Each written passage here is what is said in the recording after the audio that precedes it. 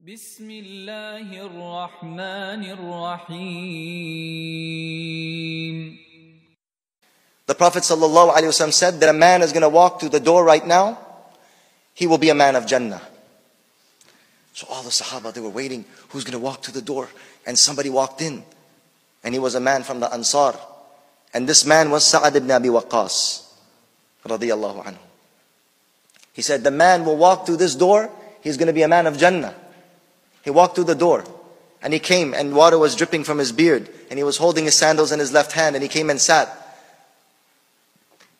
So the Sahabi, I think it was Anas ibn Malik or one of the companions, he said, I wanted to know what action this person has by which he has become a man of paradise.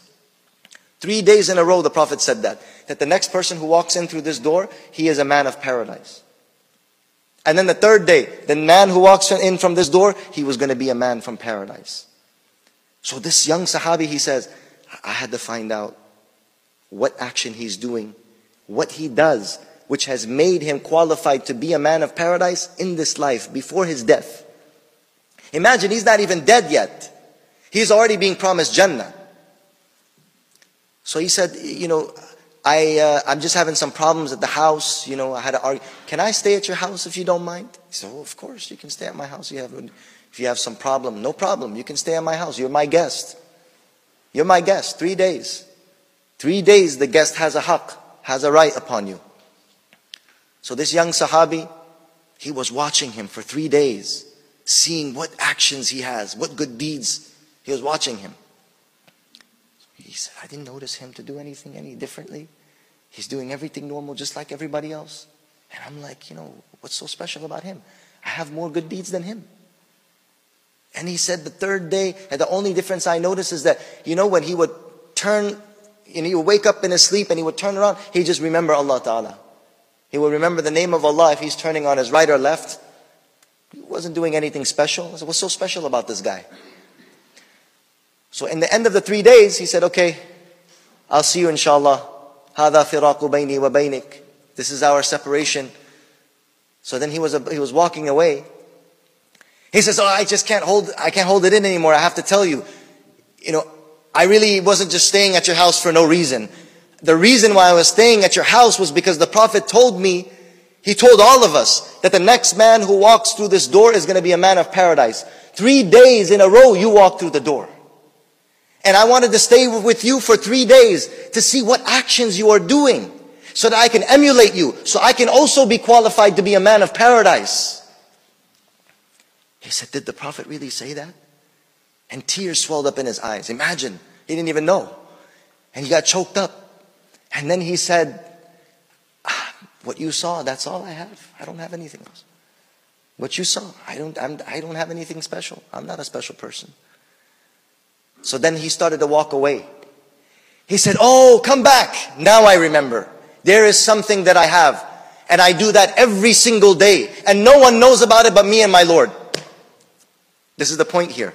Brothers and sisters, to have such an action, to do such a deed that is only between you and Allah. That's it. كَأَيْ خُدَاءِ بَيْنَ مَوْتُ بَيْنَكَ وَبَيْنَ اللَّهِ. Oh Allah, I have this. It is just between me and you. No one else knows about this. He says, there is one thing that I have. And what is that? He said, before I go to sleep, if I have any ill will in my heart towards anybody, if I have any grudge in my heart against anybody, I clean my heart. And I said, oh Allah, I have forgiven anybody and everybody that has wronged me. Allahu Akbar. The Sahabi said, this is what you have that we do not have. This is what has made you attain the gardens of paradise, and we have become deprived. Is that you do not hold anything in your heart against nobody. Some people just like to hold a grudge in their heart.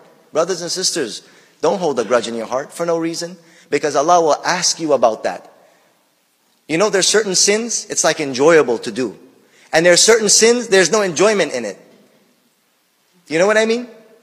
There are certain sins it doesn't have any enjoyment in. When you hold a grudge and you hate somebody for no reason in your heart, then you know what? It's just a stupid sin. Because there's no benefit in it. It's just burning you inside. For no reason. For no reason.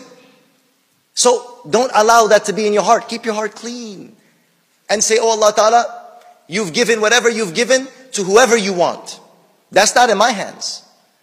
And oh Allah Ta'ala, you've given those that you've given status to, you've given status to them. That's not my problem. You've given it to them. You are the possessor of the treasure of the heavens and the earth. And you've given it to who you want. And if somebody wronged me, that wasn't my destiny. Whatever was coming to me is going to come to me. And whatever missed me was never going to come to me. So why should I blame anybody or have a grudge in my heart?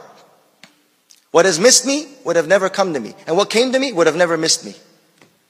ما أخطأك لم يكن ليصيبك وما أصابك لم يكن ليخطئك. That which reaches you will never have missed you. And that which missed you would never have reached you. So don't worry about it.